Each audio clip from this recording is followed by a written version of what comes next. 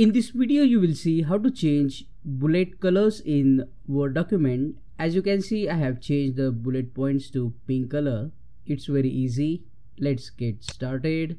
First, select the text, and after selecting, you will see here the option bullet points. If you click on this option, you will get the bullet points whose color is same as the text.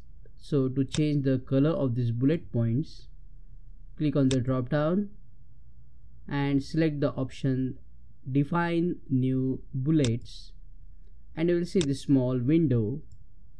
Now what you have to do is click on the fonts, and here is where you can change the color of the bullet points. Click on the font color drop down and you will see many colors. If you are not happy with these colors, you can click on more colors and select the shade of the color you want, or you can customize the color of the bullet points like this and adjust the shade.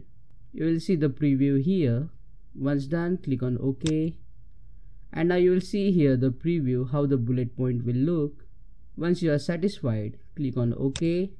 You will see here preview again. You can align the bullet point to center or right. I prefer left. Once done, click on OK, and this will change the color of bullet points in Microsoft Word document. Click on that like button to tell YouTube this video is useful. Subscribe and press the bell icon to support the channel. Thank you.